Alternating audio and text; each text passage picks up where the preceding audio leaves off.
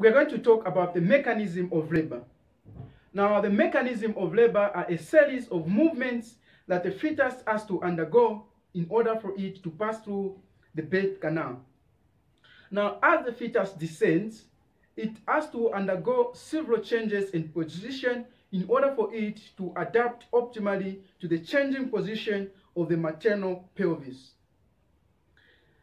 There are several indicators in order for us to have a good mechanism of labor. And one is lie, and the lie is supposed to be that of longitudinal. The other one is attitude. Now, the attitude is supposed to be that of good flexion. That is the back that is bent, and the head is supposed to be flexed with chin on the chest. The thighs are supposed to be flexed as well with legs on the thigh. The other one is presentation, and the presentation is supposed to be that of vertex or cephalic presentation. The denominator is supposed to be that of occiput, and the occiput is the part that is going to lie on the maternal OS before birth. Position. The position is supposed to be either left occipital anterior or right occipital anterior. So those are some of the indicators of the good or normal mechanism of labor.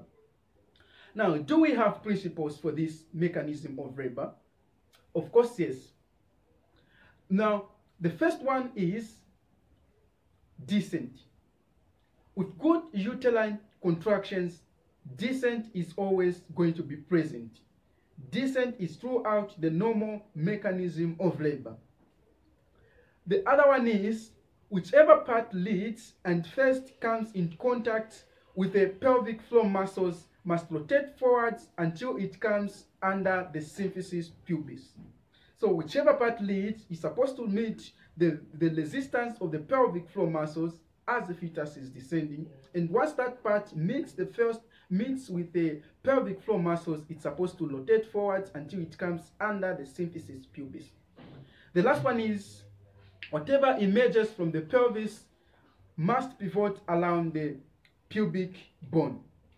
So those are some of the principles of the normal mechanism of labor. Actually, we only have three principles of the normal mechanism of labor. Now, what are these cardinal movements we are talking about when we are dealing with the mechanism of labor?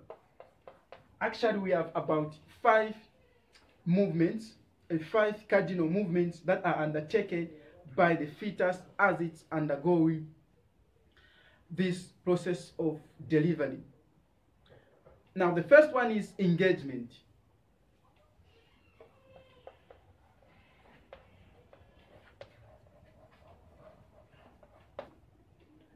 Now, engagement is when the largest diameter of the fetal head fits through the largest diameter of the pelvic brim. So as the fetus engages, it moves in either the left or right occipital transverse so that it can adapt optimally to the largest diameter of the pelvic brim. And this makes it simple for it, and this will result in what we call descent.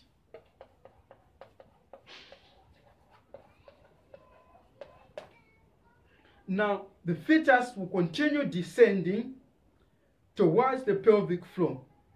Now, descent occurs because of good uterine muscle contractions, pressure of the amniotic fluid, and good abdominal muscle contractions by the mother. The other one is flexion.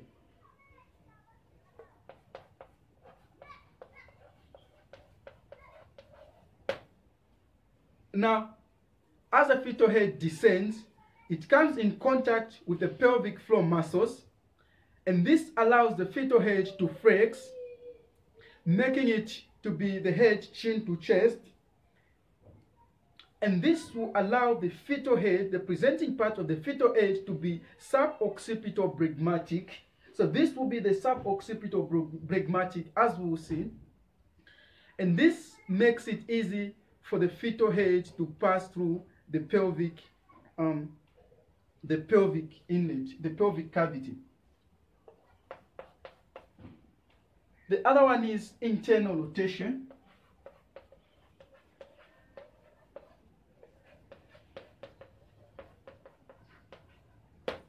Now, internal rotation,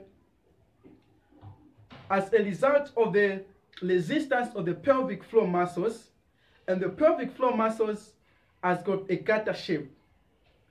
This is the shape with a forward and downward rotation, and this will allow the fetus to rotate from either the right or left occipital transverse and at a 90 degrees angle medially until it comes under the symphysis pubis or the suprapubic arch.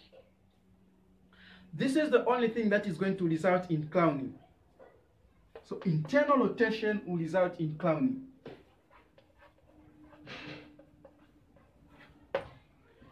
And crowning is going to be visible at the vulva. And we term that crowning has taken place when the head no longer recedes between the contractions. So whenever there is a contractions, the head no longer recedes, the head no longer goes back, then we say crowning has taken place. Extension.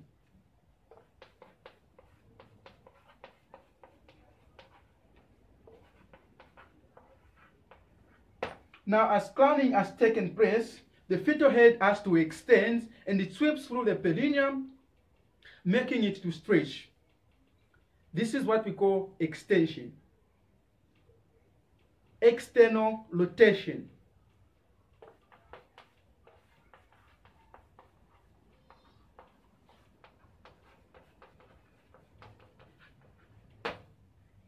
Now, external rotation will occur together with restitution, because as the head extends, it's supposed to rotate externally in order for it to face either the right or left thigh, medial thigh of the mother. And as the head is doing that, also the shoulders inside are rotating from either the right or left transverse position until they come into an anterior posterior position. So this is what we call this realignment of the shoulders from the left and right transverse position into the anterior posterior position is what we call restitution. It is the realignment of the shoulders as the head also is rotating externally. Now, delivery of the shoulders and the baby.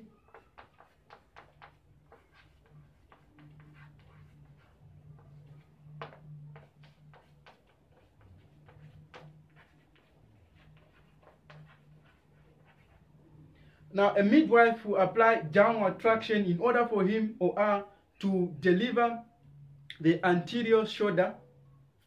And again, the same traction upward is going to be applied in order for him or her to deliver the posterior shoulder until the rest of the baby is delivered. So those are some of the mechanisms of labor, the cardinal movements under the mechanisms of labor. And as a midwife, really, we are supposed to have knowledge about the good mechanism of labor in order for us to avoid complications that may occur as the baby is being born.